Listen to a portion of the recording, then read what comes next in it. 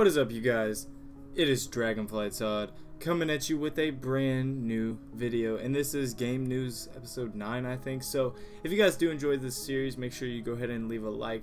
Also, make sure you comment and subscribe, because I do things like this a lot, and I talk about a certain number of games, you know, whatever I think of. And yeah, so this is Identity, and this is actually one of the most recent development live streams that they've done. And as you can see, guys, they are definitely working on the game. They show a number of different assets and environments and stuff like that in this video. If you guys do want to go see the whole thing, make sure you go ahead and check out their Twitch account. It's Identity RPG. And yeah, they show off a car. Motown actually creates an iPhone model in the game so that we can have phones inside the game. I know everybody wants a phone. And this is the art gallery before, but this is the reading room that's in the library. Actually, I'm not sure that, but it looked like the library before actually too. But it had like art gallery banners and stuff up like that.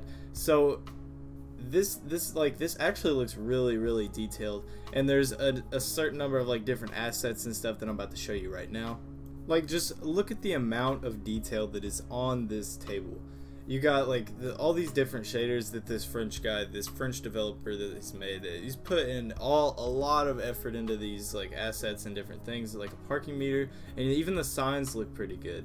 I'm just saying that Identity, graphic wise, it's gonna look pretty good, and hopefully everyone will have a PC that can actually run the game so that we can have a lot of people in the game. All you Dragonfly Todd fans out there, the 430 or whatever I have now, yeah, hopefully I'll see all you guys in game on Identity.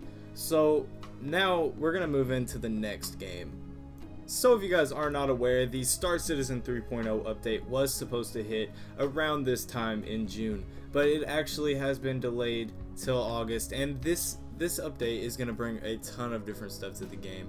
There's going to be a lot of improvements and even planetary exploration. So I'm really excited for this update to actually hit so that we can play Star Citizen at least to half of what it's meant to be. So Star Citizen it's gonna be pretty good. It's already better than No Man's Sky just because you can play with your friends, and there's a lot of problems on that standpoint as well. I've tried to play with friends and it just gets so burnt out because it's hard to find your friends, and there's no marker actually telling you where your friends are at. So you have to coordinate to what struts and what landing pads you're on, and then whenever you do find your friends, there's really not that much to do other than fighting pirates in space or doing different quests with them that you actually get in the game. But with the Star Citizen 3.0 update, you'll be able to do a lot more stuff with your friends, and there will be a lot of ships that are added and stuff like that within the update. So if you guys do want to go ahead and get Star Citizen, I would pick that up. It's pretty good. The graphics are good, and I'm just waiting for 3.0 update, honestly, because it's gonna be pretty good. I am actually in a group in Star Citizen. It's called Evo Corp.